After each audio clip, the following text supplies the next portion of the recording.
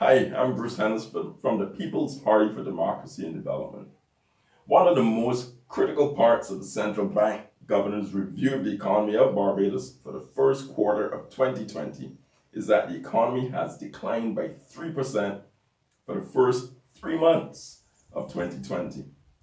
The reason for this, the tourism sector has fallen by just over 16% because of declines in both the long-stay arrivals that went down by about 18%, and cruise passengers, which fell by about 12%. Of great importance, however, is that before there was any adverse impact from the COVID-19 virus, the island's economy was still performing poorly. 2018 ended with a decline of minus 0.4%, and 2019 ended with a decline of minus 0.1%. Unfortunately, however, the first 3 months of 2020 have also now continued in that same vein with another decline of 3%, an amount that makes the overall figures for both 2018 and 2019 pale in comparison. We are still relying heavily on tourism. No clear vision has emerged to shift us from that single primary engine. In fact, 70% of the tradable component of our economy, that's those industry sectors whose output in terms of goods and services are traded internationally, 70% of that tradable component is made up of tourism. 17%, or close to 1/5 of the overall Barbadian economy, depends strongly on tourism. Therefore, as we have just seen, any decline in tourism in the tourism sector will impact us all. But that's not all. The tourism fallout will also and has also affected our very vital foreign exchange earnings in this season. During the first 3 months of 2020, earnings from travel were close to $800 million. Impressive, but this represented a fall of 11% from the same period in 2019, a decline. It fell by 11%. And the sad fact is that it will unfortunately get worse, significantly worse. Why? Specifically, in the last 2 years, literally 50% or half of the foreign exchange earned by the island has come from tourism. During the months of April to September, in 2019, there were over about 312,000 long-stay arrivals to the island. But with the decline in tourism, it is highly unlikely that during the year 2020, this year, we will see that level of visits again. The economies of the island's two main source markets for tourists, both the United States and the United Kingdom, have also both been badly hit by the global pandemic. As of April 2020, the United States recorded an unemployment rate of about 14.4%. That was last month, just finished, of its labor force. And that figure represents about 23 million, over 23 million Americans being unemployed as of April 2020.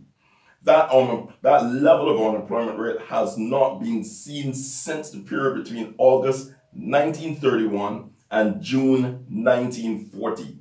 A horrible season caused by the Great Depression years of the 1930s.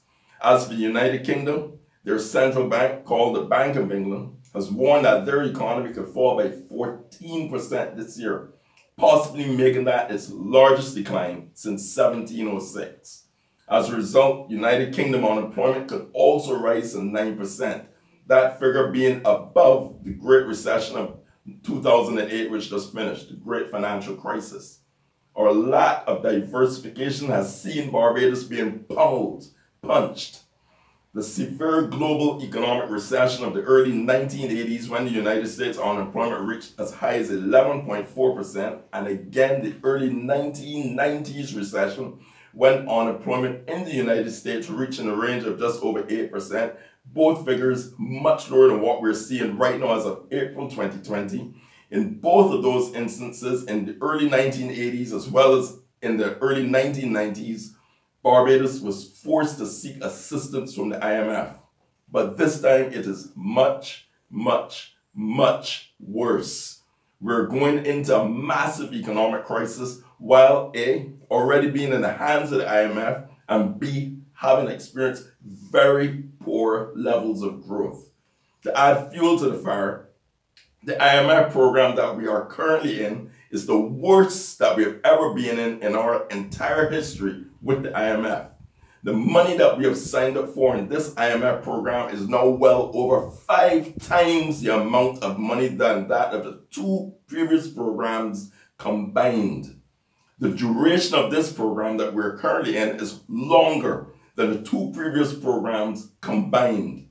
The debt per person being carried by this IMF, i.e. the debt for every citizen of Barbados, known as the debt per capita, is now the highest in the world for all the 39 countries that are currently in IMF programs. In fact, with our recently updated program where we got an additional $90 million from the IMF, that now takes us now forces every Barbadian to carry a debt of $2,600 per person in Barbados dollars. It is more than that of the next highest country, Argentina, which is carrying just about 2,500 Bajan dollars per person.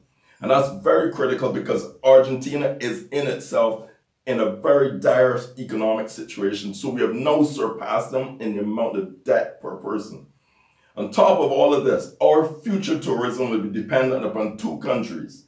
The United States, which is experiencing the economic pain that they have not felt since the years of the Great Depression in the 1930s, and the United Kingdom, who have warned of a serious fall in their economy at a level not seen since 1706. That's the 18th century.